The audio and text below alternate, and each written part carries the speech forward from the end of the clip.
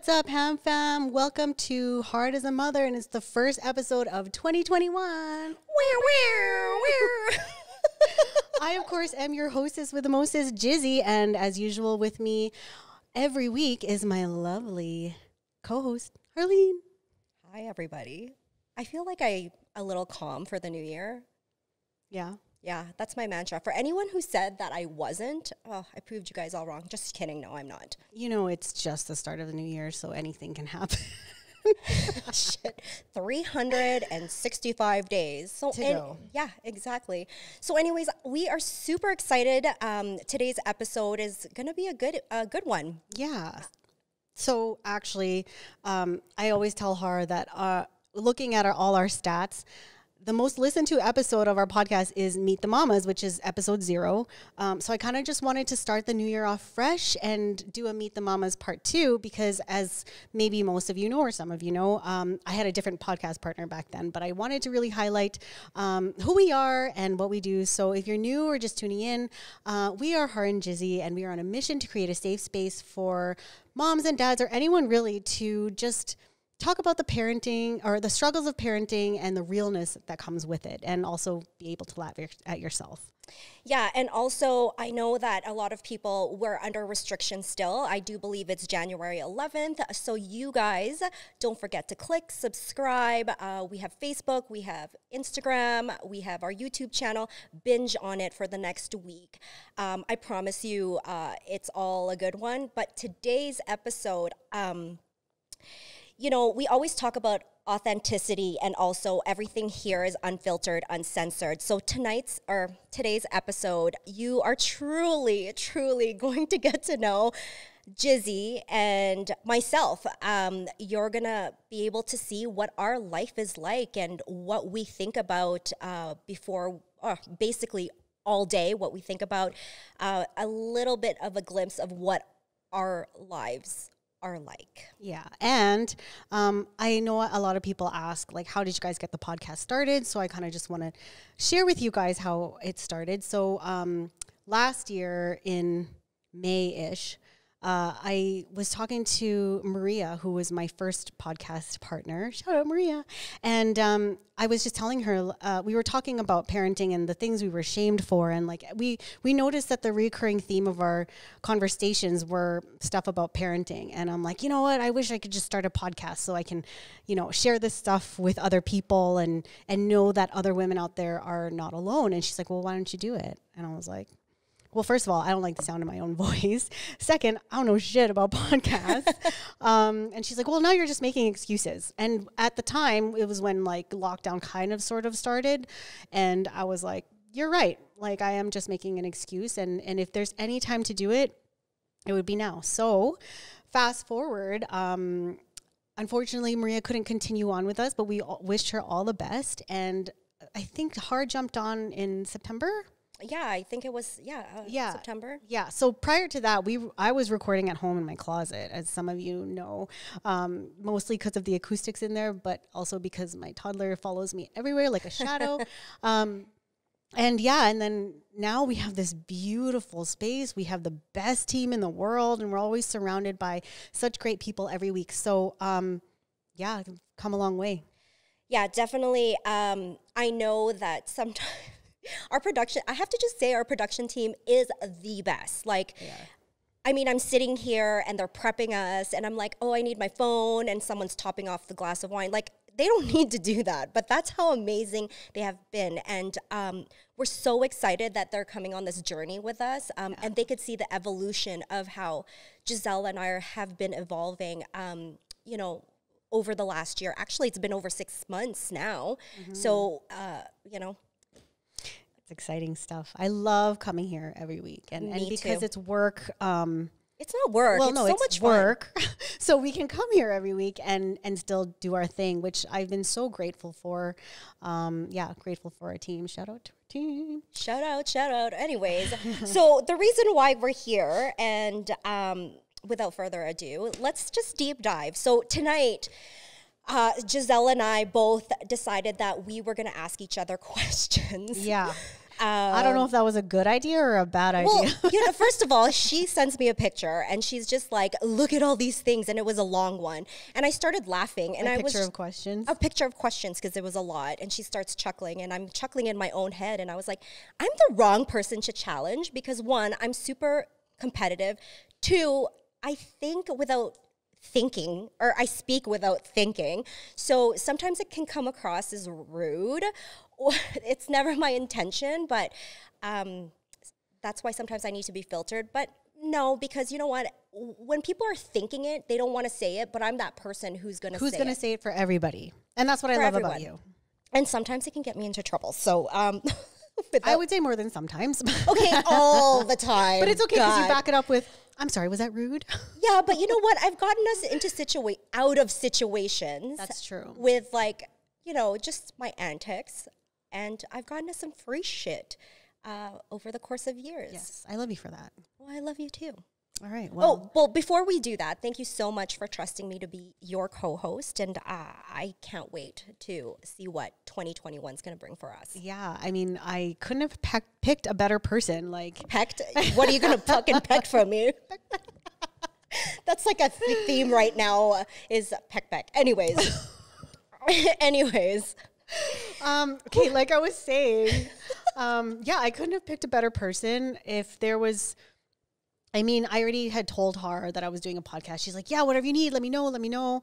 I'll help you out in any way I can. And she was just always just down since the very, very beginning. And then when I told her that I needed a new co-host, she was like on board. And the minute Har jumped on board, everything just went from 0 to 100 real quick. Well, you know, I feel like I might have ADD. You already know that. So everything's always 0 to a fucking million.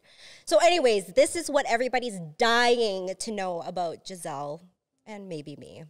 No, you too. Don't okay, worry. Fine.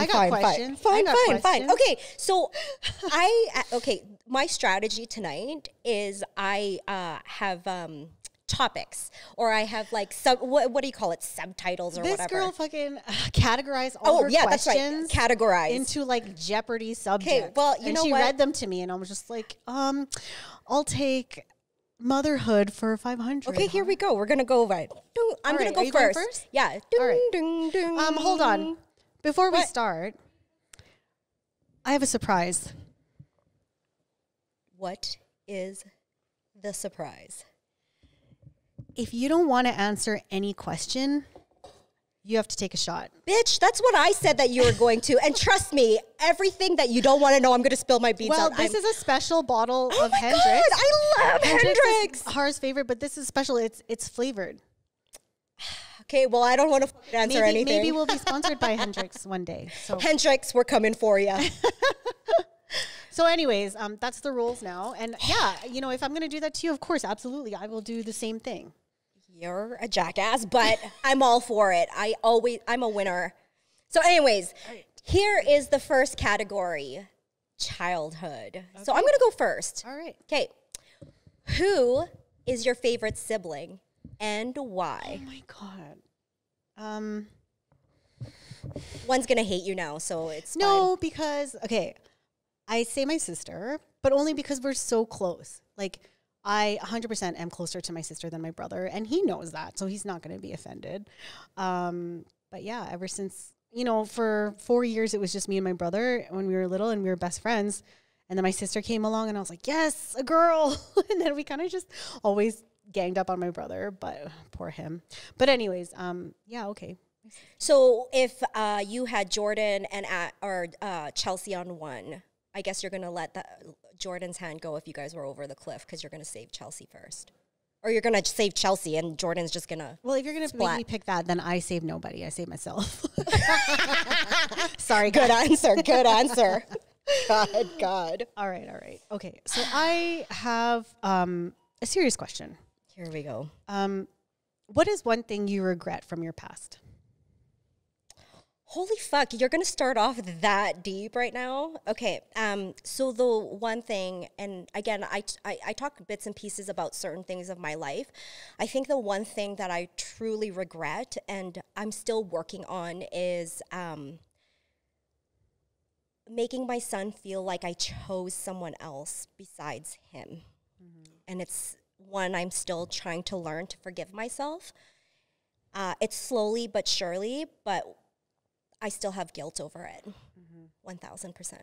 Okay. Follow-up question. Oh, God. How do you like your coffee? Black? Is there any other way? No, seriously? Yeah, I love my coffee black. No, your coffee.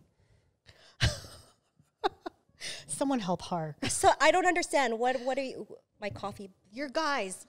Oh, shit. I like them creamers. Fuck.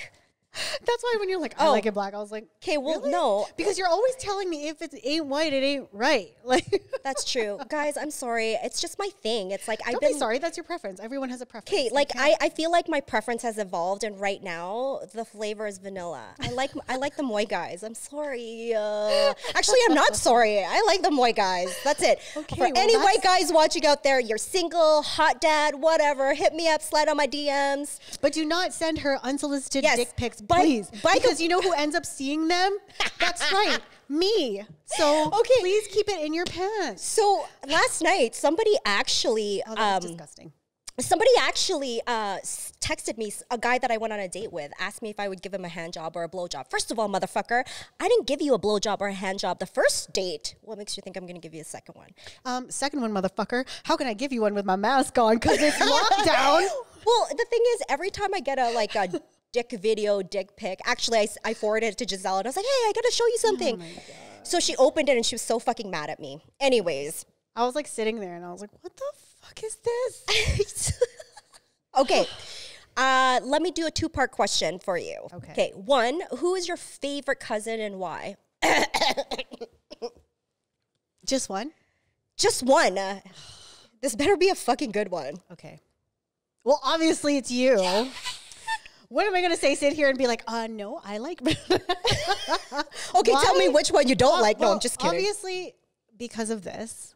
But like for context's sake, you guys probably saw that episode of the one with the dope dad with RJ. He's also our cousin, and like my bubble is very small of the people that I like share everything with. And when it comes to family, it's always been like Har, RJ.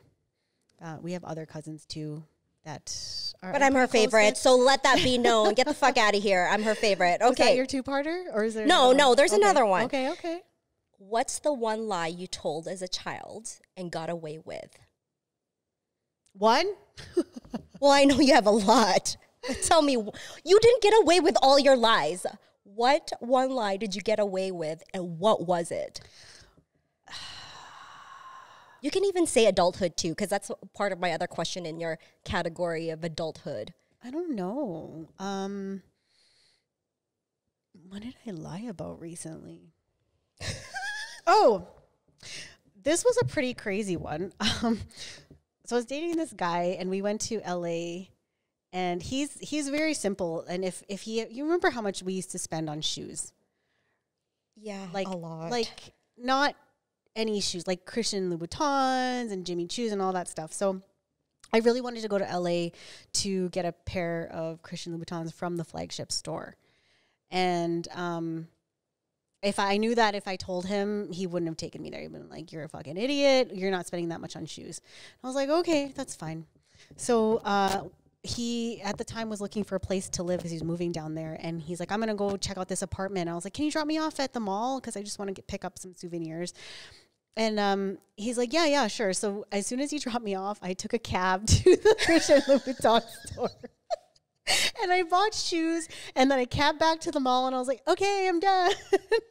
Wow. And being him, he didn't know any better, so I took them home, and I was like, yeah, new shoes. So you got away with it.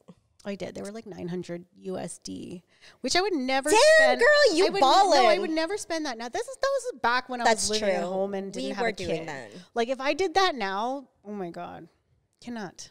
Anyways. You'll be on the couch, sleeping on the couch, because Mark would kick you out of bed. Probably. Yeah. Just kidding. He wouldn't. Yeah, he would. Anyways. He would really question my decisions and be like, I mean, not that he doesn't already, but. I was going to rebuttal with that, but you already did. Yeah, so it's fine. Whew. Anyways. All right. So it's my turn. What is the lamest pickup line that's ever been used on you? Oh, fuck, really? I have no idea. Fuck, what's the Is latest? it just the dick pics then? Well, you had a pretty bad one last night. Yeah, that was super bad. Lamest pickup line. Oh, fuck, I don't know. Like, I don't... Guys, I'm going to be honest. Guys, just, they're stupid. And all I get is sexy legs. You're so beautiful. Why? Like, tell me fucking something that isn't that. That's white noise. Thank you, Matthew Hussey. I've been watching you, taking some advice from him. So anyways, I have no idea what pickup line anybody has used. Okay. I don't know. I think, no, I have no idea. It'll probably come to me. And if it does, I'll tell you. Okay. You'll tell us. Oh, you'll tell us. Yes. Basically the world. God, you guys, I'm going to watch this and I'm going to be like, fuck, my mom's going Why to did I watch say this. that? And she's going to know everything that I've been lying and like my extracurricular activities. Okay, I have another question. We'll go 2 and 2. Okay. What is your favorite memory we have together? That's one of my questions. I'm Okay, going to ask well, you that too. Okay. I'll answer right after then. Okay, actually, my favorite memory is when we went to Vegas. It's kind of mean, but it's not mean. So we went on a girls' trip. I think it was... It's my 21st birthday. Your 21st birthday. I think it was like the first time we went to Vegas. And we had somebody... you know, like we're really easy to travel with. I think somebody was there who was just really, really questioning our friendship with them because I was like, oh, how the fuck do you act this way? You're a grown-ass woman. So anyways, Giselle was sitting shotgun in the car with me. And I was, like, it was hot and I was driving literally with my leg up like this. Oh, she was driving like this? I was using the air conditioner to air my cooch. It was so like, oh my God, it's fucking so hot. It was so fucking hot. Anyways, so she was saying something to me and somebody didn't hop in the car. Actually, I think it was Jackie. I'm so sorry, Jackie. Like I was, anyway, she was hopping in the car and I was getting irritated or whatever and I was about to go.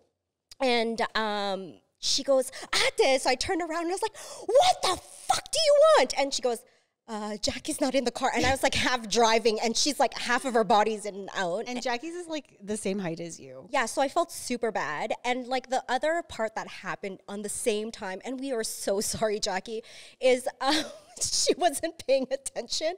And she was like we were getting all our shopping bags. So she's like, let's just hurry up. And she's about to close the trunk.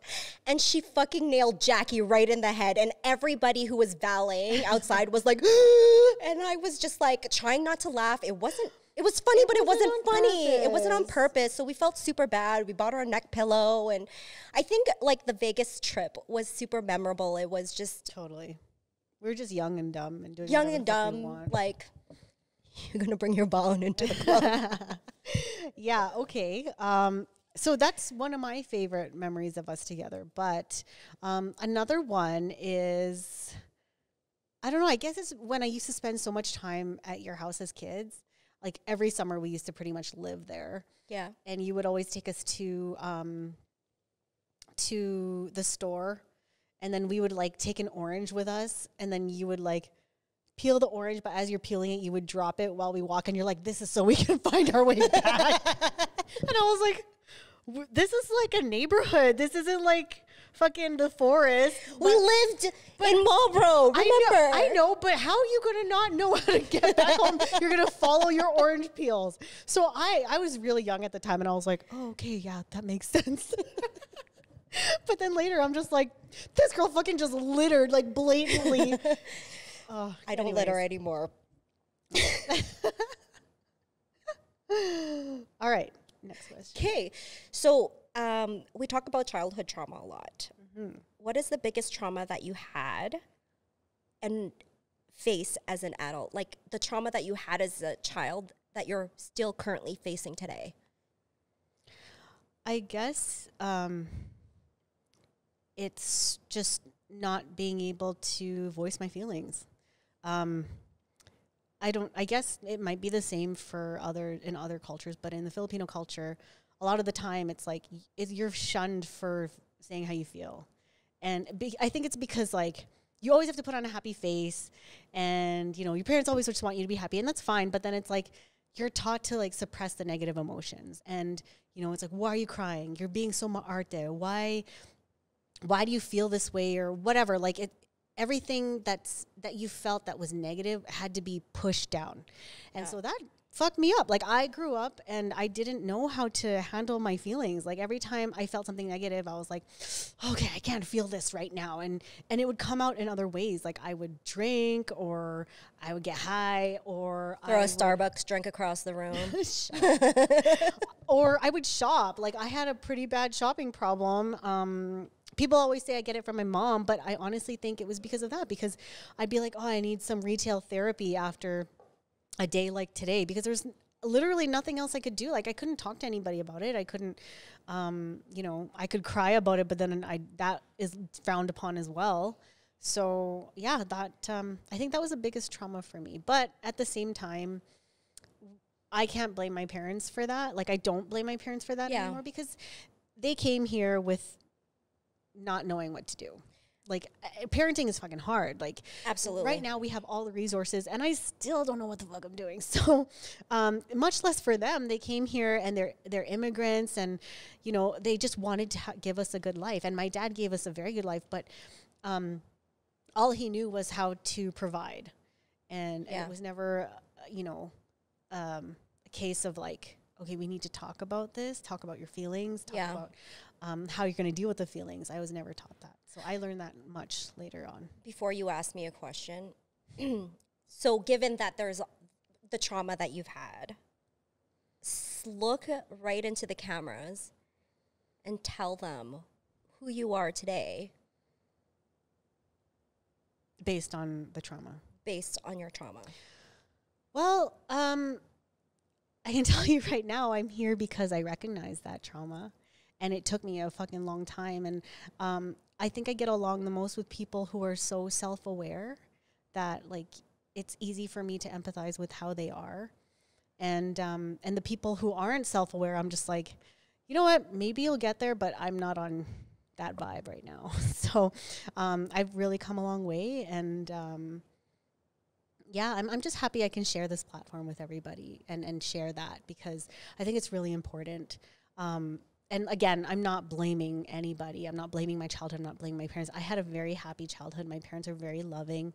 But again, it's just what they knew how to do. And so we got to say, having said that, we got to really cut ourselves some slack as parents. Like, nobody really knows what the fuck they're doing. And if you come across someone who does know what the fuck they're doing, you lie. You fucking lie. Face, okay? It's not easy. It's not perfect. Like, yeah, I think you guys know that already, but yeah, just got to emphasize that. All right. Actually, I want to ask you the same question, because that's very interesting. And actually, I think that might have been one of my questions. But anyways. About my... yeah, like what is it about your childhood, like a traumatic experience or series of events that kind of just makes you who you are today? Okay. Fuck. Okay, so as much as I put up this strong front because people are like, you're such a tyrant, you're this, blah, blah, blah, blah. At the end of the day, I really do feel like I look for validation. I look for validation of my career, the success, me being a good mom, everything that I have. It's not necessarily materialistic, which was in the past, was how I perceive my own success, by showing my family that I did all of this, by having a nice car, having this house, and going on extravagant vacations. I still sometimes feel like I'm seeking validation, and I second guess myself, which is stemming from my dad. Again, a lot of the validation had to come from my dad, which is, you know what, I have to be honest, if I'm looking at myself in the mirror, that that's probably why I haven't been super successful in my dating life, because I don't allow boundaries with men that that are pushing my boundaries. It's like, it's okay, it's fine. Mm-hmm. You know, he fucked up once, twice, 3 times. It's fine. He's going to do it, but it's repetitive. And I feel like it's not just that dating life too, but it's everything else in my life. So I seek for validation saying, you're doing a good job, Harleen. And you know what? At the end of the day, I really shouldn't give a fuck because I should feel good when I lay down to go to bed and lay down. And you do now, right?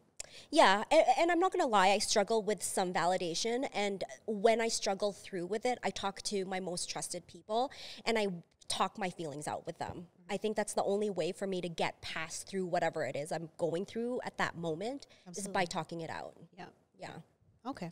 That's a good answer. Well, so my next question. Oh, another question. God damn. So how many unsolicited dick pics are stored in your phone right now? Is that why you needed your phone? Okay, I'm not going to lie. I have... Don't lie. I want to know. Okay. I'm not a disgusting pig. No, it's disgusting pigs are the ones who are sending you this. I know, but okay, but I'm going to share something. But it's not because I do it. Okay, I have a lot. I have a lot of videos. I have a lot of pictures. I have a lot. I actually have a folder of like videos and dick pics. And the reason is because when I have girls' night out, I fucking show all my girlfriends who are married or my cousins who are married that they're all tied down. I think there's only myself and another 2 girlfriends or that aren't married. Out of my family, I'm the only single person. Well, that's nothing to be ashamed of. But also, no, but I get to do a lot of shit by myself. And no, exactly. I'm not accountable to anyone. You don't got to answer to anybody. Exactly. So I share the pictures because I laugh and I screenshot things because I'm like, look at what this idiot did. Mm-hmm. It's just more for like fun. Yeah, it's fun and games. It's not like you look through it like, oh, I'm just like, oh my God, I'm going to masturbate to this one. This is going in my spank bank. No, and most of the time they get deleted after I've already shown my girlfriends. But when I get new ones, like I said, I'll forward them to whomever because for anyone who sends me dick pictures, hey, that's my shit now, so I'm just gonna share it. It's right. Hey, hear that, guys? Like, if you don't want send me shit. Everyone seeing your junk, don't send it. Like, it's go back to my post on IG on why nudes are played out. Tell me you can read, and maybe you can get me in the sack. No, I'm just kidding. That's not true. Anyways. Category change. Okay, here we're going into adulthood. Okay. Hit me. I got 2 questions for you. All right. So, I always feel like we're talking about my dating life. Mm-hmm. I want the lowdown dish about your dating history. And I'm so sorry, Mark. Whatevs. Anyways, 1, who was your first kiss? And how old were you? My first kiss was this white boy named Travis. Ooh, shout out Travis. Are you single now? Just kidding. Please don't. And I was, how old are you in 6th grade? No, yeah, 6th grade. I want to say 12. Yeah, around that. Yeah, that was my first kiss. It didn't really count. We were like dating, but you know, dating back then is just like, oh, I like that guy, but you never talk ever. Yeah. Okay. Yeah, that was it. Okay, so. Oh God. Who did you give your babinka away? How old were you? And what was the experience like for the first time? For the audience, if you want to know what babinka is, it means your vagina. Because my grandma used to always tell us, don't give your babinka away. So that's what I asked her. I don't want to drink. So it was Mark. Okay, it was Mark. Okay. So for those of you guys who don't know, Mark is my spouse, my baby daddy. We were dating way back in the day. We started dating, I think, in 6th or 7th grade, and we were on and off. But I think we dated up until high school, and then we took like a 6 or 7 year break because we both really needed to grow up. We would not be together right now if we had stayed together. So yeah, we were high school sweethearts, but we also just took a break. We dated other people. Didn't even talk for like 3 years. I think I hated him actually for 3 years, but he knows that. You told me I wasn't allowed to talk to him at one point in time. I know. Yeah. I was like, why are you saying hi to Mark? I saw you. That is actually a true story, but I was like, fuck you. I did. Well, I told you. I was like, I'm not going to not say hi to him. I know that there's a lot of reasons why you guys loved Mark and why you took him into the family, because there was, You've had a lot of boyfriends come in and out, but Mark always knew he was my favorite. Always, he's my favorite. You're still Bona, you my favorite forever and ever. But also, like, even when we were with other people, we kind of just stayed, minus the time that I hated him, we kind of just stayed best friends. Like, if whenever we would talk or he needed me or I needed him, like when he ended up in the hospital one time, I knew about it, and when I ended up in the hospital, he came, and you know what I mean? Like I always had a spot for him in my heart. So after one trip to Bali and Australia, it was over. We got back together, and that wasn't your question though. It was when I lost my bubinka. So you lost your bubinka, her virginity, to Mark. How old were you? No, it's sexual debut now. Oh, sorry, sexual debut. How old were you? I was 16. Oh, your mom's going to spank you. She probably Okay. Was the experience good? How would I know? I was just like, know. This is... Well, is he better now? Oh, yeah, of course. Like, I'm not going to be like, oh, yeah, he was such a pro. That means he had practice, which is gross. Good job, Mark. Good job. But, yeah... I want to ask you the same thing. What? How old were you, and who was it that you lost your bubinka to? Okay, I was 17. Okay. I lost my virginity. You had your sexual debut with my baby daddy, with BJ. He was the first guy that I had a sexual debut with. Oh, hey, BJ. Yeah. Okay. Yep. So now his parents are going to see that too. Well, they're not going to watch Probably this. not. Whatever. Okay. My question for you. Have you ever made a sex tape? I'm going to take a shot. By taking a shot, I think we already know what the answer is. I just incriminated myself. Okay, first of all. Do you still want a shot, though? Yeah, I do. Okay, I love me some hand handjobs. Over there? It's on the side. Yeah, I put a little surprise there. Har doesn't know that I planted these drinks. Damn. Okay, so it's not like I intentionally tried to make a sex tape.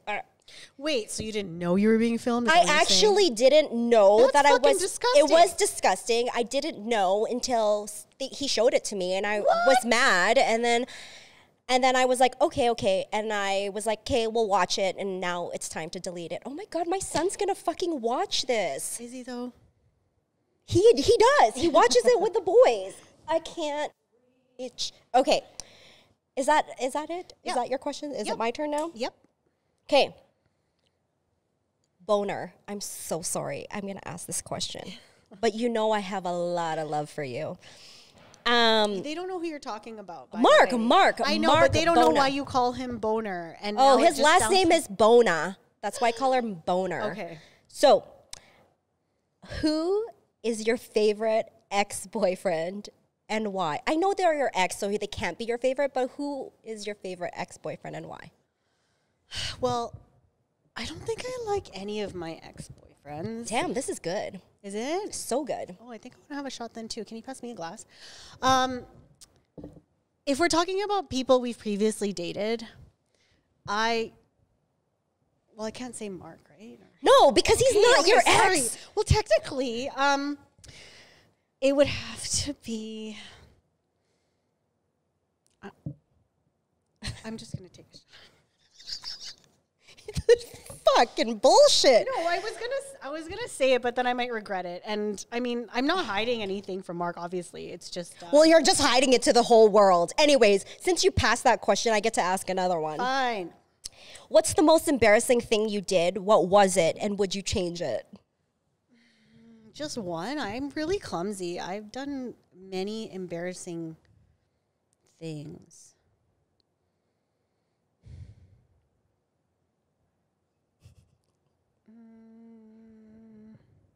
Did you shit yourself? Did you pee yourself? No.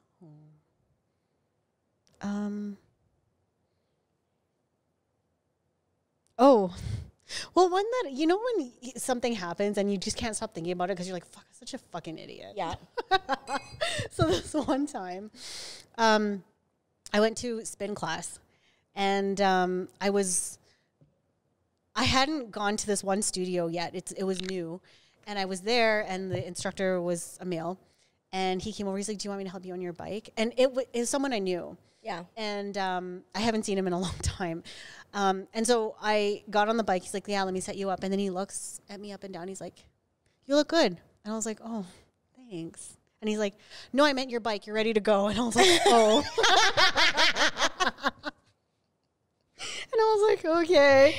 And the whole time I was like, fuck, man.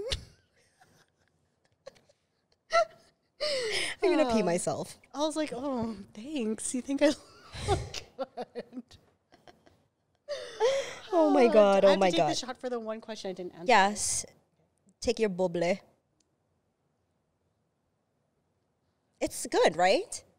Hendrix, you never disappoint. Hendrix, you should sponsor us. Yeah. I promise I'll have bottles and bottles everywhere. I'll just become an alcoholic Thank you. after.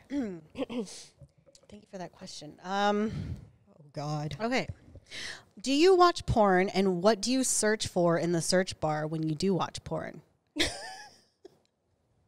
You're an asshole. Am Holy I? shit. That's so rude. Okay. I don't watch porn, guys. You don't watch porn? No, yes, I do watch porn. Okay.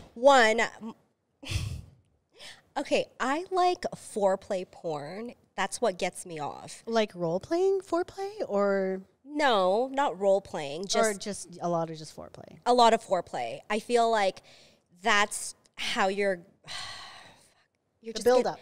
Yeah, you're just gonna get me wet with foreplay. I hear that. So if there's any guys future guys that Har's gonna hook up with, just, you know, slow it down. Slow it down. Give me a little foreplay. Yeah, foreplay. So yeah, I search foreplay Cool. porn. Okay. Yeah. Thank you. Do you search? What do you search on porn? For porn?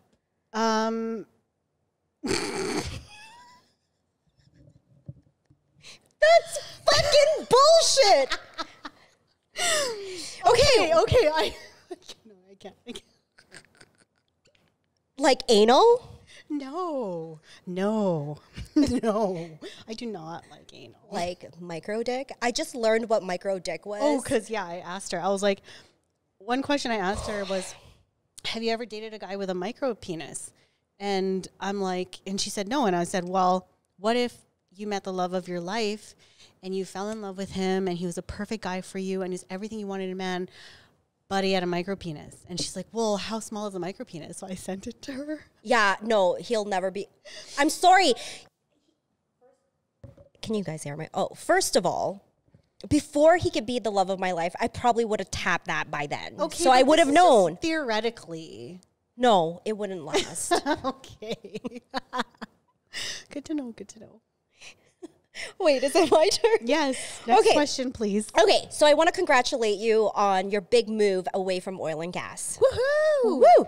Fuck you, oil and gas. Yeah, so we talk about this all the time, that you hate your oil and gas job. So tell me, one, why you hated it, and why did you stay in that field for so long?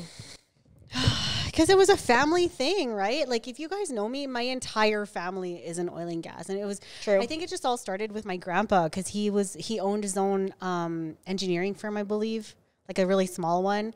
And I actually wanted to be a dental hygienist. And then he talked me out of it. He was like, why do you want to be that? He's like, if you go to school for piping, I will pay for it. You can start now and you can start getting paid. So at the time I was like 19, and he's like, yeah, I'll pay for you to go to school your first year. So I went, and he had hired me at his company, and he was paying me really good money. So I was like, oh shit, like, yeah, I'll stay in oil and gas. And I've experienced the good and I've experienced the bad. Like, the good obviously being it was booming. Yeah. You know that I was reckless with my money. I shopped at Holt. I drove a Benz, all this shit. We went to Vegas. Like, I did everything I wanted. Yeah. Was I happy? No, I fucking hated my job. Like, I would come to work and I would want to set my computer on fire. I'm like, this is bullshit. And honestly, it's not it's not for everybody. I still have cousins and friends who love their jobs and they're really good at it. And Mark's really good at his job. Yeah. And he's really, he likes it. It's just not for everybody. It wasn't for me. There were days where I could go 8 hours without talking to anybody. And I was like, I'm going fucking insane. So, but like I said, when it was good, it was great. Yeah. And there was a lot of office ego and politics. I worked with a lot of men and they were all just pigs. Not all. A lot of the engineers that I worked with, they were just assholes. I'm just like, so you think just because you get paid more than me and you have that stupid fucking ring on your pinky that that you can treat me like this? Like, it was a nightmare being a woman in that industry. Like, some of the companies I worked for, I was just like, oh, it was gross. It was gross. I was really only in it for the money. Yeah, Only. I could see that. I mean, we were young and reckless in our 20s, for sure. We just spent a lot of fucking money on stupid shit. Right. That's a good question. Thank you for that. You're so welcome. I'll try to find one that's serious. Great. She's going to try to make me cry or something today. Okay, here's one. You've dealt with many deaths in the past few years. And I know that it's on some parts, it's hard to keep a brave face for both you and your child. So what are some ways that you have coped with that in the past? Like, when you feel like it's all rushing back to you, like how do you put on a brave face for you and Jaden?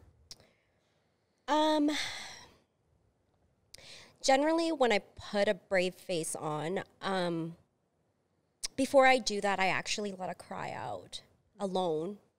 And then I allow myself to feel sorry for myself for just that split second. Because in the past, I used to just allow myself to wallow forever and ever and ever. And poor me, I made excuses for me. I understand that I have gone through a certain situation, but I prolonged it, making it an excuse for certain behaviors that I was doing. And it wasn't justifiable. So anytime that I have to deal with a death or I have to deal with something that's coming back to me, I take a moment for myself. I cry it out. And I say to myself, you're here right now. Be in the present. Like, there's a reason why you are still standing. So find a way to move forward. And a lot of the times when I'm feeling a certain way, I always have trusted people that I can talk my feelings out with, not to help me justify what I'm doing, but to help me understand the process. Because sometimes my process is very all over the place. So when I ask people, I actually navigate my own process because I already know the answer. I just needed to talk it out. You have to say it out loud sometimes. Was that rude?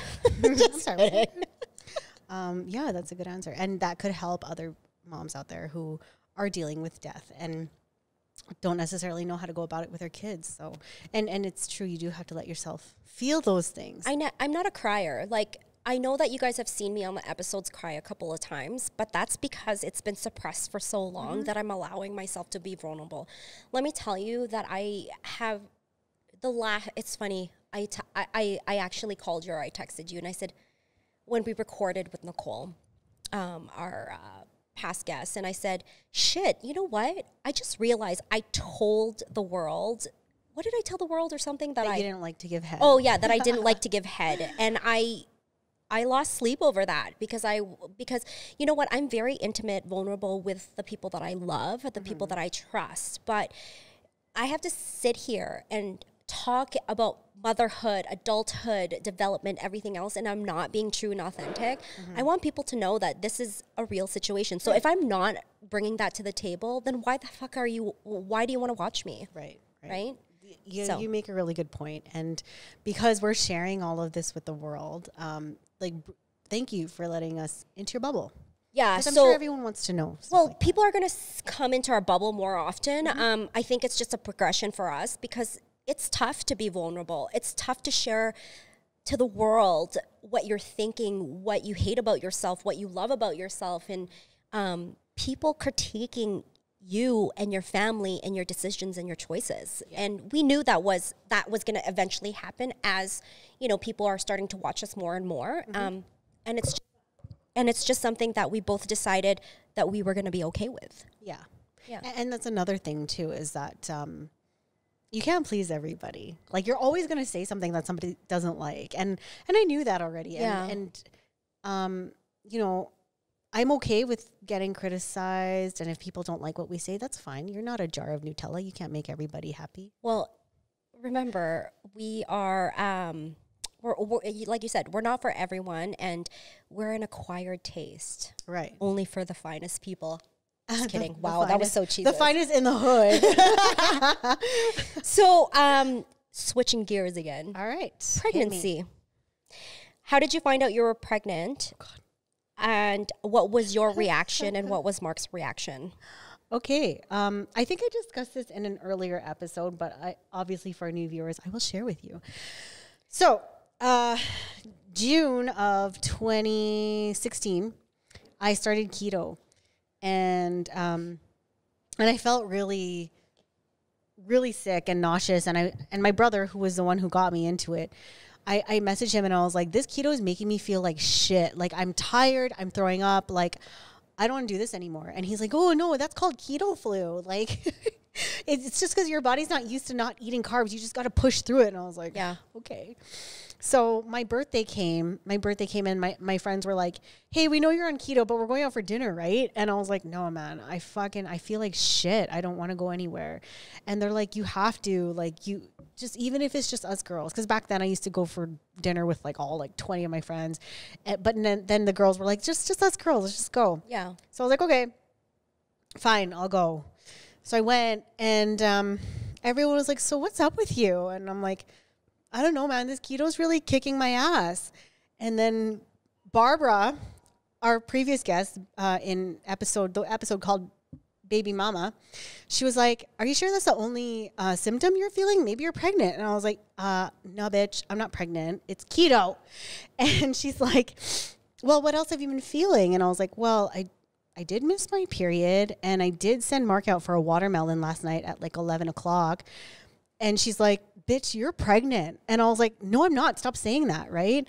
So the waitress came and took a picture of us. Yeah. And she's like, say smile. Or she's like, smile. And then Barbara said, no, say baby, because Giselle's pregnant. And I was like, shut the fuck up, Barbara.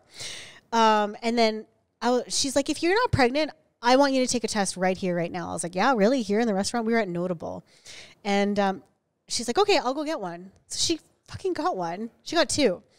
And so she came and she's like, here, take it. And I was like, okay. So I took it in the bathroom. And it was fucking positive. The first one was positive. And then I was like, no. This is impossible. And so I took another one and it was positive. And I was like, fuck me. So I texted my sister who was there and I was like, you need to come to the fucking bathroom right now. And she came, and as soon as she came in the door, I just bawled and I was like, I'm pregnant. And she's like, oh my God. And I was like, no. And I cried. And God, if Barbara wasn't there pushing me to take the fucking test, I don't know what I would have done, because I was still drinking. I went to the Beyonce concert like a week before that, and I was drinking. I'm pretty sure I had smoked weed. I don't know, but I wasn't obviously thinking that I was pregnant, so I was doing whatever. And I went back to the table and I told the girls, I was like, I'm fucking pregnant. And nobody could believe it. Everybody's jaws dropped because they're like, this was just a joke. And then the waitress came back and I told her, I was like, I actually am pregnant. And she's like, oh, congratulations. And then how Mark found out was I had discussed with the girls at dinner. I was like, how am I going to fucking tell Mark? And they're like, well, put the pregnancy test inside like a takeout box and then be like, surprise. Surprise. So I did that. I put it in a takeout box. He opened it. He looked at it and he's like, what? And I was like, we're pregnant. And then he like sat down and he was quiet for a bit. And then he looked at me and he was like, so you didn't bring me any food? But yeah, no, like for everybody, like obviously it was the best thing that ever happened to us. But at the time we like a bunch of my friends were like late bloomers. Like only some of them are starting to have kids now, but Yeah. like back then I was like one of the first ones. I was the second one in our group. And we just weren't ready. We had moved into a adult only complex. Yeah. And we were just like, shit, because now we had to leave.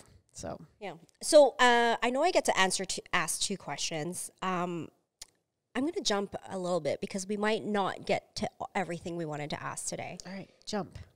So Jeopardy time. Beep, beep, beep, beep. Burning question. So today, Har reached out to Gizzy's friends. What? What? Because there's some burning questions they wanted to ask. God, I hate you guys. And some of her friends and families wants to know, would you do anal again?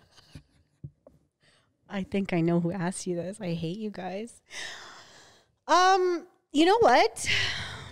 It's not my favorite. So it's a yes or a no. Would you do it again? I would do it again, but like, it's not my favorite. Fuck it. It's not. Things shouldn't be going So in yes. the out hole. So yes, But I would do it you again did. because Mark likes it. I don't know. Fuck. Next question. I fucking hate you. No, my turn. Okay. See, I thought I could get away with asking another question. What's one of your bedroom fetishes that few people know about? You unplugged it. Did I unplug it? There you go. I'm going to take a shot because Oh, okay. I'm going to take a shot. Sure. I'm not sure if this person that I'm talking to is going to watch this. I don't know if this is going to go anywhere, but just in case, that is not a shot. Yeah, What it the is. fuck is? Have you been to the bar in the States? I'm sorry. What eyeball is it. this? Next question. Okay, next. Fuck. Okay, this one's gonna be a good one. What's the sweetest thing Jaden says to you that makes your day better, no matter what kind of mood you're in?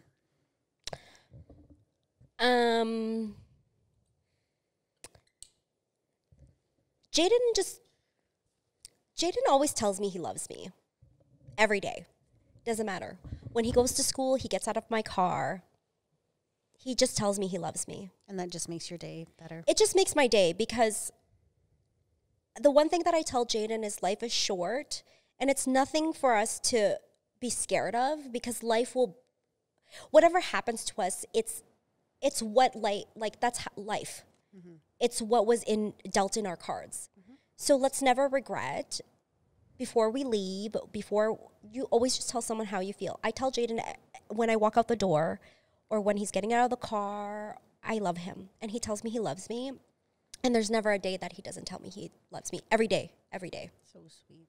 So sweet. And also he looks at me and he says, "Hi, Mom." Like literally like that. With his face.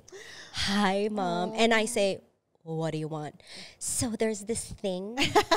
And that means involving taking your credit card out. Oh my God. So, see, we're sounding more and more like our parents. And then he gives me this little like puppy dog eyes. I'm like, that's not gonna work. And then eventually it just does work. I love him a lot. I know he's my only child. I know I spoil him, blah, blah, blah, blah. But you know what? He's overall, as much as he can be a little bit of a jackass, I love him so much. And overall, he's a great kid. Mm-hmm. So I know that. Yeah. So yeah. So is it my turn yet? Yes. Okay. So we both had C-section, which is fucking painful as fuck as postpartum. So one, I'm just going to share with you a little bit of pros and cons of having a C-section. One, that my vagina and my asshole is not stretched during natural birth. The JJ is still fucking intact. But they bounce back, I heard. Like it's well, anyways, whatever. My vagina's still tight as fuck. The vagina's a very magical thing, and it actually does bounce back. Okay, well, okay. Okay, they bounce back. So I don't know. Okay, but anyways, I know my vagina is still nice and intact. Anyways. Nice and tight. So sometimes with the C-section, there's a lot of complications. I know for me, the stomach part has never gotten back to the way that it used to be. And it's just a thing that I struggle with. What's the one thing that you struggle with because of a C-section? Oh, fuck, man. It was the dead muscle. So I'm going to share something with you guys that I actually shared with one of my coworkers who was like this young guy. Because we were talking just a bunch of our coworkers and we were talking about like our birth experiences and stuff. And when I had to have an emergency C-section, everything was going fine. And then I think Mark had said that the umbilical cord had wrapped around Ava's neck. So we had to get her out as soon as possible, right? So I'm in the operating room and Mark's trying to talk me through it. He's just telling me funny stories, trying to just keep my spirits up. And I made the fucking mistake of looking up. So if you've had a C-section before, you've seen it in the movies, they put a screen. They put a screen there so that you can't see what's going on down there because it's fucking traumatizing, right? But I looked up. Don't look up because they have this light that shines on you. You can see it. And the light, it was like a mirror because it was like stainless steel or no, it was steel or whatever, but it was like a mirror. So I saw them flip my stomach over. So I know what the inside of my stomach looks like. It was fucked. But anyways, as when that happens, I guess they stitched me back together, obviously.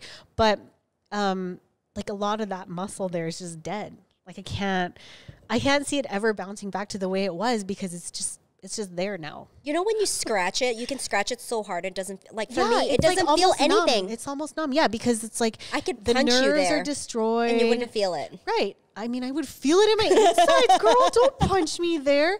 You can like pinch it and I can't feel it because like it's dead.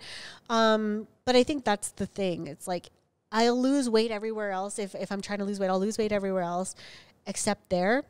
Yeah. Because it's like just like a lot of dead muscle and yeah.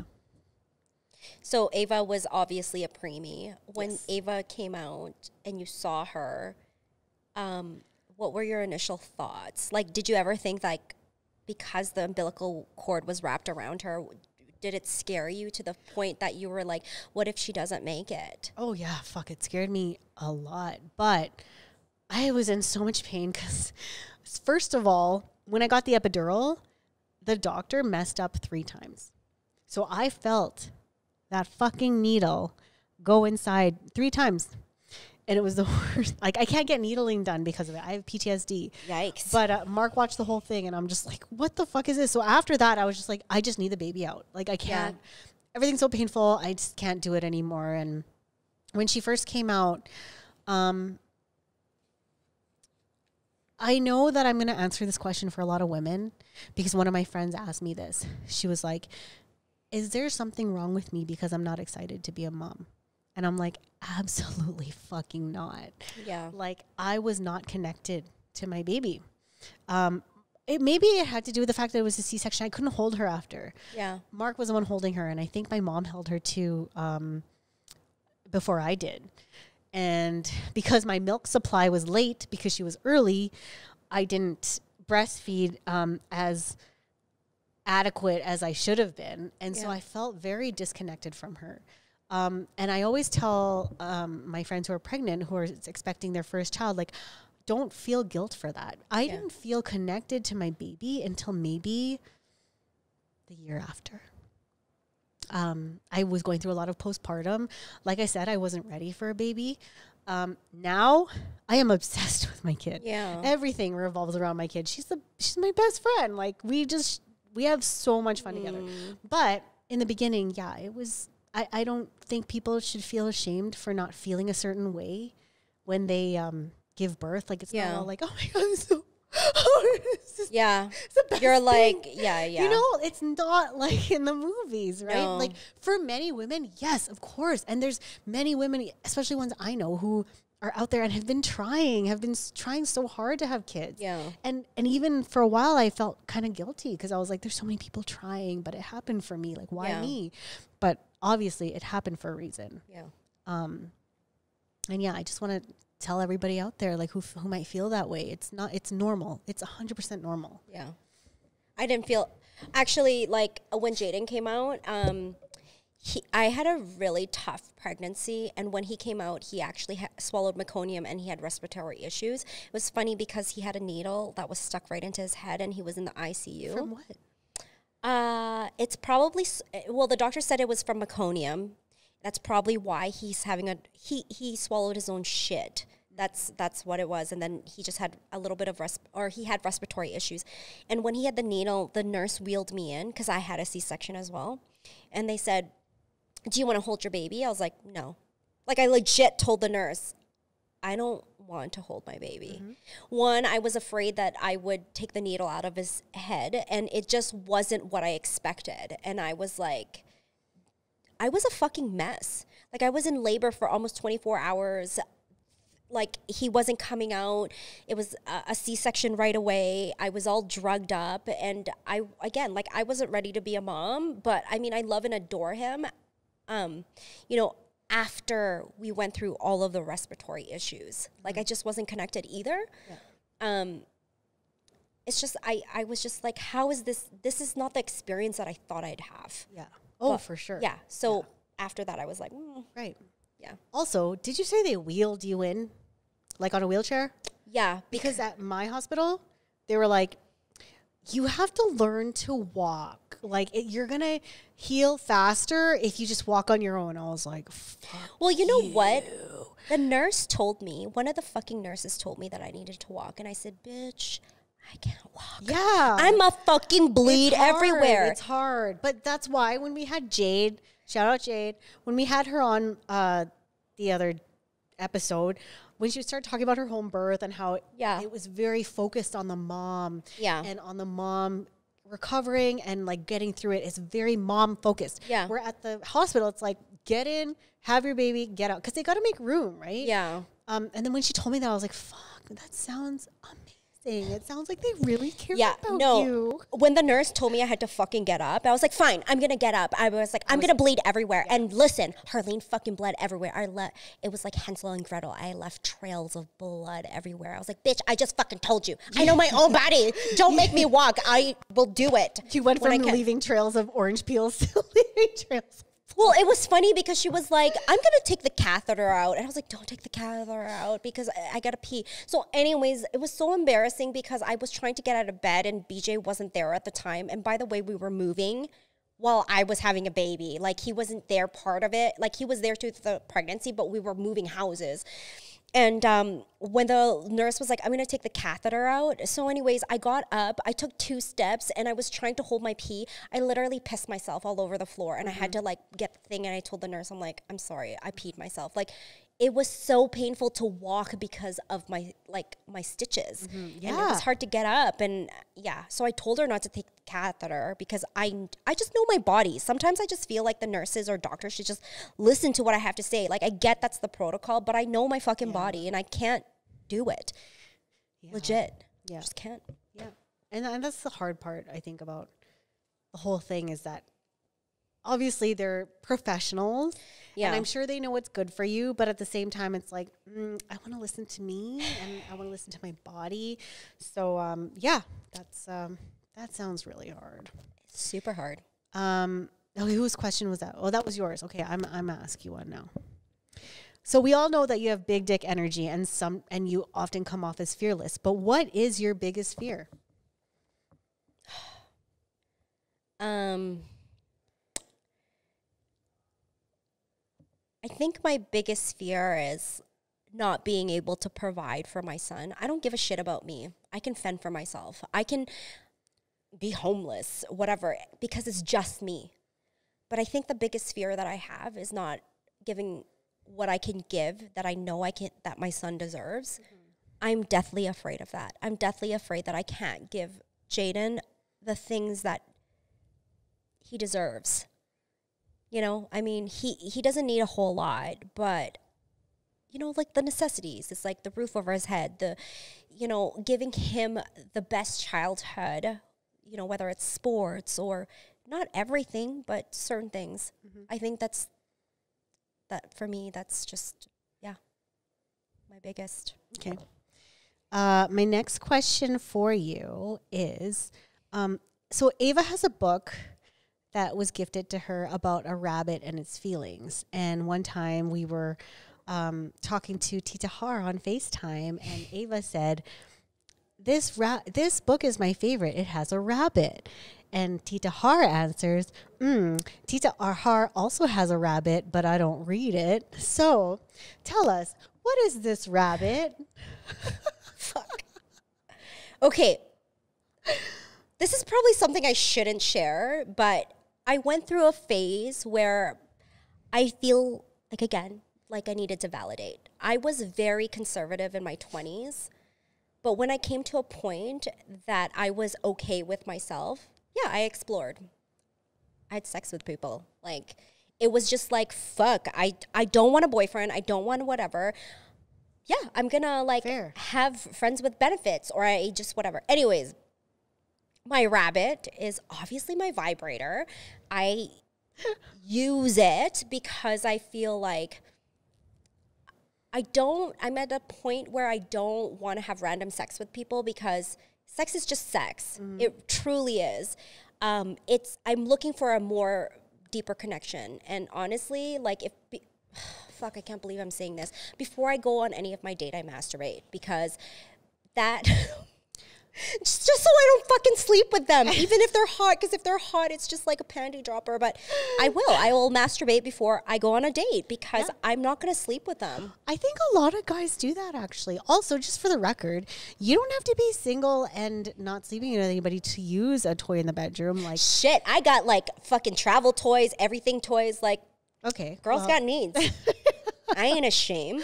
I have toys too, but like, I'm not single, but I still have one. Just so you know what, sometimes you just want to get fucked and roll over and go to bed. It's like you just like guys. Simple. Like, you don't want to have sex. You just want to rub one out and go to sleep. Like exactly. Girls can do the same thing. Trust me. Yeah. Hold on. Birding questions. Oh, again? Yeah. Have you ever let Mark suck on your titties to taste your breast milk? Yeah. Okay. Whoever gave me that question, you got the answer. Who the fuck gave that question? Well, it was either Kat or Christine. Can I just say, your friends are fucked up. I know they are. You guys are fucked up and demented. But yeah, like that's sounds about right. It's a thing. And I'm gonna ask Mark when I see him next. It's a thing. It's honestly a thing. And where did I see this? I think it was in Working Moms. It's a thing. Like, guys like breast milk. Did you get aroused when he sucked on your titties as he was? But would anybody get aroused when they suck on your titties? Yes. Okay, you should have just said yes. But then I did say yes. Did it taste good? Did he tell you your breast milk tastes good? We both tried it, actually. Did you suck on your own titties? How can you do that? Oh, yeah. I was just like, oh, I'm so thirsty. Got milk.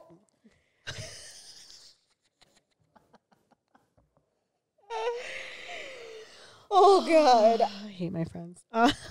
Your friends are the best. Thank you so much. Okay, next question. Okay, I think we're almost out of time. I'm not sure, but we're going to do a round of Would You Rather. So this is just a set of consecutive questions. Okay, would you rather find the love of your life and perfect man, but he has a micro penis, or be with the best sex of your life, but he has a lisp and an eye patch? That's just so fucking rude. How is that rude? Listen, okay. It's a speech impediment and it's real. I had a lisp until I was 4, okay? Okay, so micro dick, love of my life. The other one has a lisp. Best sex of your life, but he has a lisp and an eye patch. Okay, I'll have best sex of my life because I'll put a pillow over his face and then I'll just tell him not to fucking talk when we're having sex. Done. It's like, Harleen, would you want to have sex with me?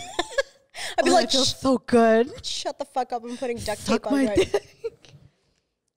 So rude. Next, would you rather have a personal chef or personal masseuse? Personal masseuse. Really? I picked the chef. Give up wine or give up coffee? Give up coffee. Oh, I was expecting you to say wine because you're like, coffee snob. I love your thing's unplugged. There you go. There you go. All right. Be able to read your child's mind or read your partner's mind? Read my partner's mind. Have a child who's a picky eater or a child who never stops snacking? Stop snacking. Jaden's like that right now. Yeah, I was just going to say you probably already have that. Homeschool your child or go with them to school every day? Go with them to school every day? That'd be so much fun. So you're on a date. Would you rather have halitosis or gas? Gas. I do that now. I don't give a fuck. That's so true. You do that. I don't want to have bad breath. Like I can fart discreetly, but when you're talking to someone, your fucking breath stinks. You can't mask that shit. That's true. Well, there's gum. Still, what if you wake up in the morning? Like, no. I guess. It's not so close to the face. My face is there, but my ass is not close to their face. Yeah, but what if you go home with them? Well, I'm not going to let them lick my asshole right off the bat. They don't have to lick your asshole to know you have gas. You could just be having sex and you just let one rip. Well, you it's fine. Gas? Yeah, gas. All right. Yeah. Okay. Last one. Would you rather Jaden pierce his nose or pierce his lip? His nose. Okay, like Tupac. Okay, burning question. Because I feel like you're an... Oh, actually, you know what? No. I'm gonna switch it up to bona fide. Fine. So let's talk about Bona. Sure. Mark Bona. His last name's Bona. Can I just say, one of my friends was like, you should do a segment on your show and only talk about Mark, and you can call it the No Bone Zone or Boneless. And I was like, you know what? We might actually do that. That's pretty fucking cheeky. I was just like, that's very clever, but no. No, we're going to do it. I'm going to sway her. Okay, First of all, are you ready to become Giselle Ashley Bona? Like, are you ready to take his last name? No. And I thought about this, and I told my sister, I was like, do you realize if I marry Mark, I'll be a Bona, I'll be Giselle Bona. And she's like, well, maybe you can hyphenate. I was like, okay, so I'll be Giselle Dino Bona, because that doesn't sound any better. But yeah, I'll take his last name. Okay, so what's your nickname for Mark in the bedroom, and what does he call you? Like, Big Daddy? Or, hi, princess?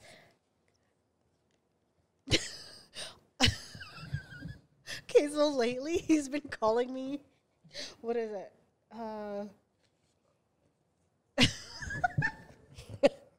I'm so. He's been calling me Big J because he says my ass are big juicies. That's what he calls them. Nice. I like that. So he just calls me Big J for short. He'd be like, hey, Big J. And I call him, I'm going to drink because I don't know what to tell you what I call him. Okay, well, since you're drinking, I'm going to ask you a burning question. Really? That's what fucking happens when you don't fucking answer my questions. Okay. Have you ever had sex in one of your family or friends' house? If so, how many houses did you get down and dirty in, and whose house was it? You think I keep track of that Well, shit? okay, give me one name of whose house you boned at. Maria's. She knows this. It was when she first moved in. We helped her move in, and I christened her bedroom. You are not a very good friend. You are not fucking coming over to my house or house sit or anything. I don't want Bona's juices on my fucking bed or my couch or anything else. Well, obviously now we have our own house to do that But in. still, ugh. Just kidding. I got a drink for that one I didn't want to ask. Okay, well, since you keep drinking, I can always ask more questions. I'm good with that. Okay. Oh, you're a dick. Okay. So around Christmas 2018, you had a back injury or did something that you were limping. How did you exactly sustain that injury? This person wanted to make sure that she doesn't do that when she gets back to her normal activities after having a baby. This was Barbara, you fucking bitch. You know, just trying to be preventative. And she gives me a devil emoji, so I knew this was perverted in whatever way, Barb. You know what? What was it? Okay. If on New Year's Eve or day you didn't see me in it was last year, I think, 2019. It's because I pulled my groin, okay? It was very fucking painful, and it was debilitating. I couldn't move. I had to send Mark and Ava away to be with family because they're like, oh, are you coming to the New Year's party? I was like, no, I'm not. I cannot move. I was bedridden. It was really bad. And that happened because we were having sex and we were in a very compromising position. And I told everyone it was because it was from Spin. So I went to see Raymond. I don't know if he's going to watch this, but I actually went to see Raymond. Raymond is my doctor friend. He works at Dynamic YYC.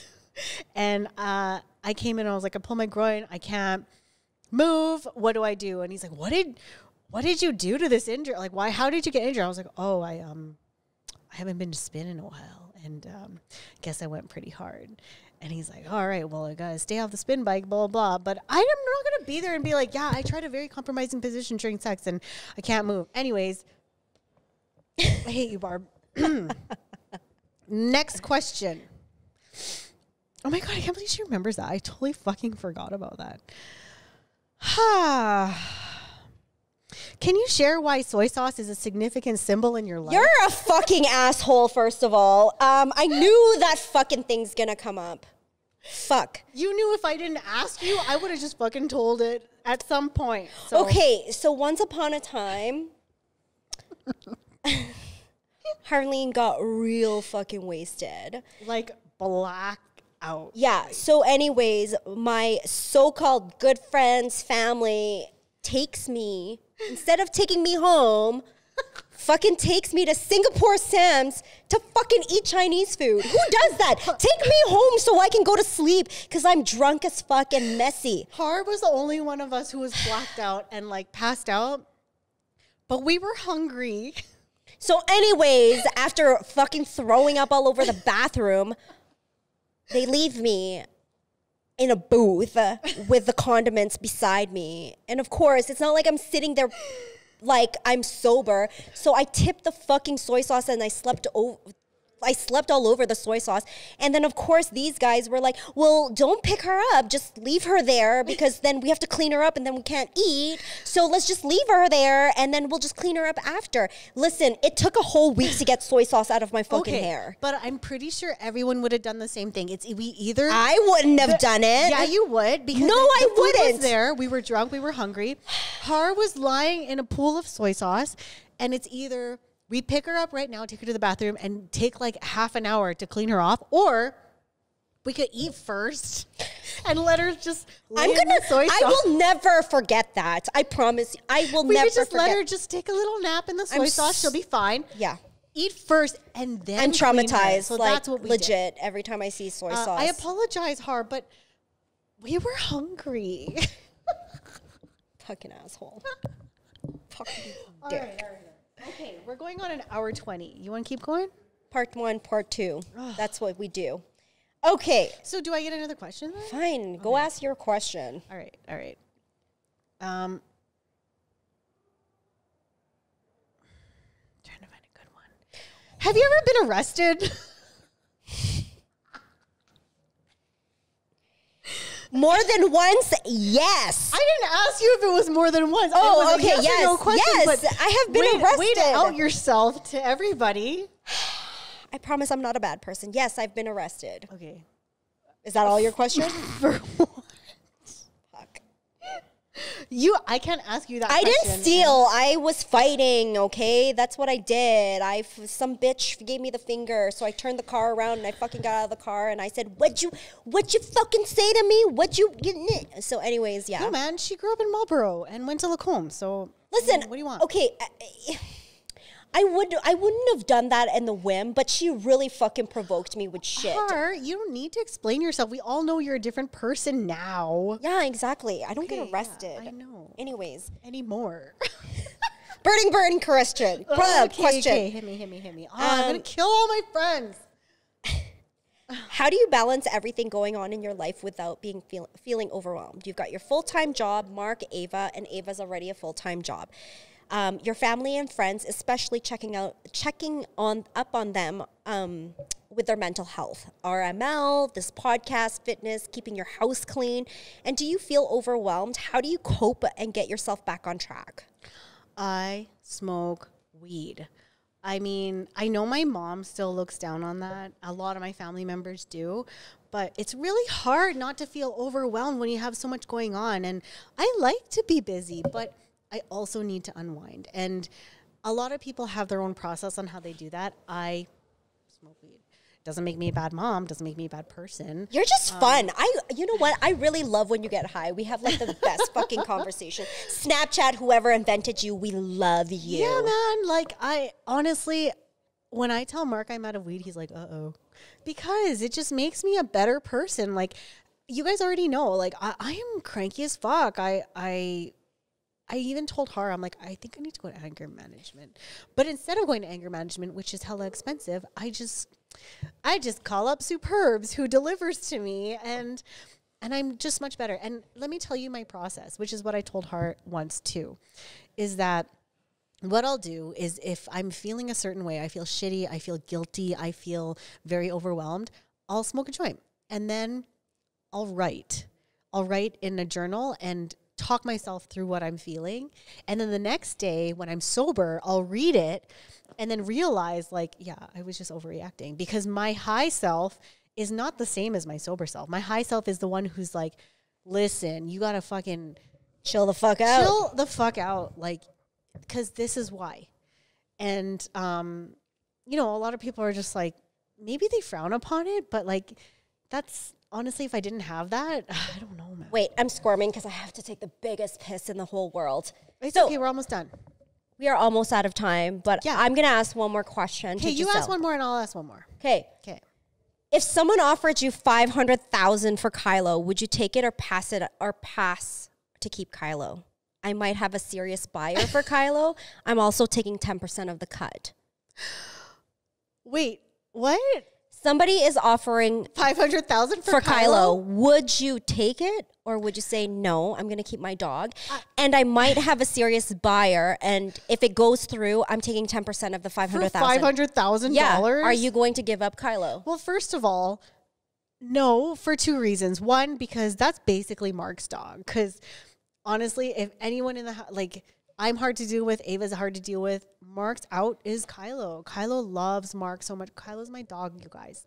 Follow her I would have on said Instagram. yes. That's not your dog. It's Mark's dog. No, I know, but girl, the other day, someone bought someone wanted to buy CDs, and I sold Mark CDs for $2.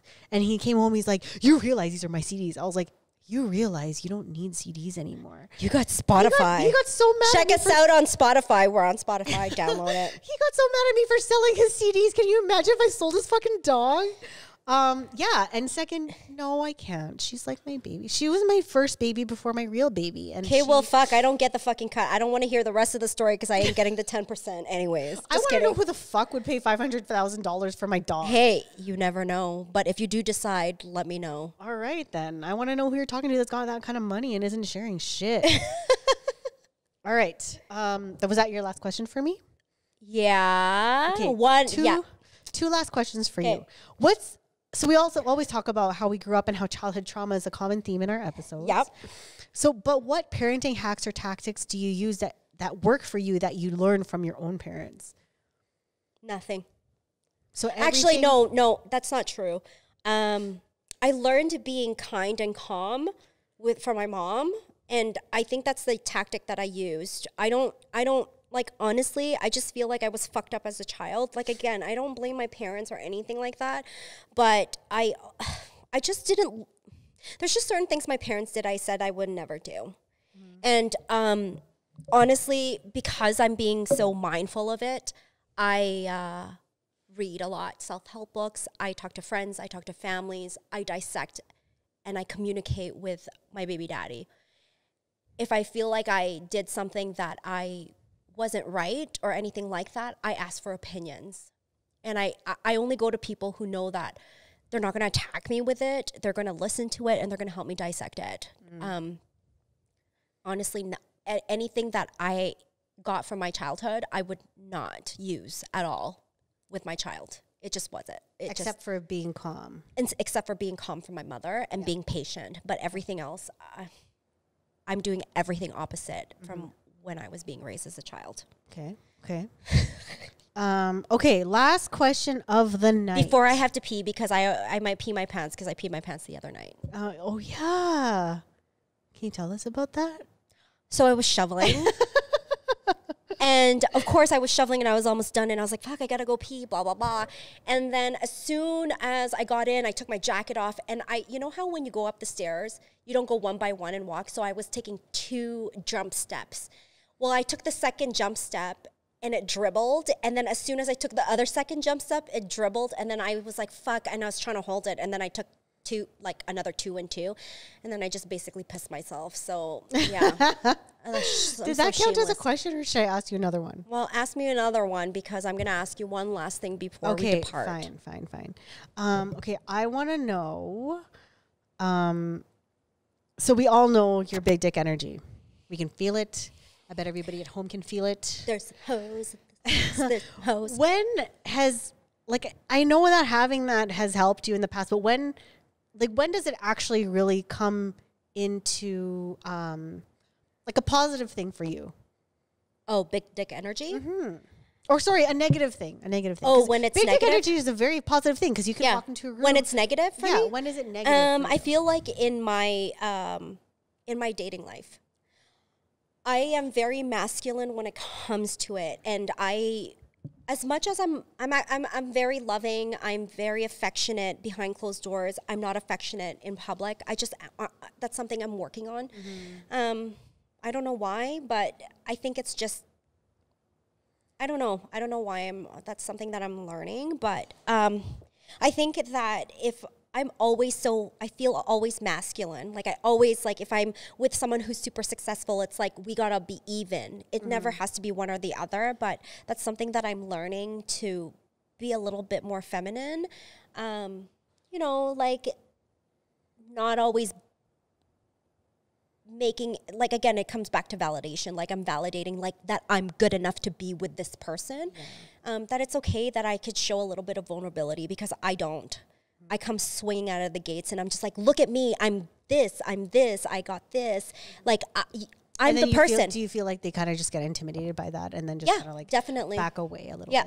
Yeah, I was told that a couple of times that you're a little strong. I'm a little too strong for them. As much as they say, oh, we love a strong woman. It was too much. It was too much that they felt like there was nothing they could provide for me as them being a man because I was. But sorry, I think that's their problem. Not exactly. Yours. It's not my problem. If you can't keep up with my hustle, then get the fuck out of here. I'm good. Yeah. Okay. Okay. Last burning.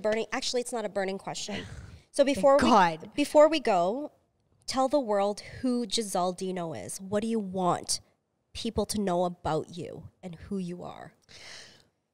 I just want people to know that, like, in the past, I never made a lot, like, the best decisions.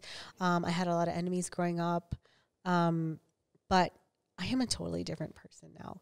And when we talk about childhood trauma, it's like, I now know that I can look back on those times that I was a dick or an asshole or a bully or whatever and realize that it's because of a lot of the trauma that I had growing up, and I just had something to prove. But I am a way different person now. I'm all about having empathy and being kind. It's something that I teach my daughter every single day.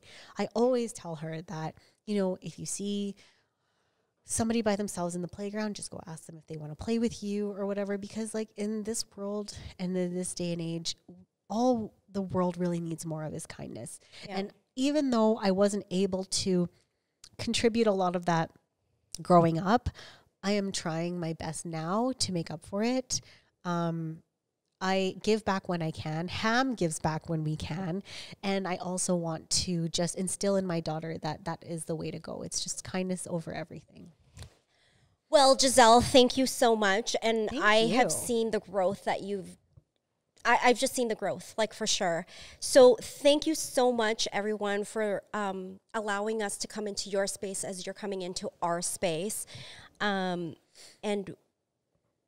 stay tuned for 2021 because it's going to be a big year for Ham. And again, thank you so much. And I hope everybody had a good holidays and a happy new year. And remember to always be kind. Yeah. Yeah. Yeah, and I mean, I'm not sure how long this fucking pandemic is going to keep going, but remember to always wash your hands, wear your mask, and love yourself. Love yourself, even on the hardest days. Bye, guys. Bye, guys.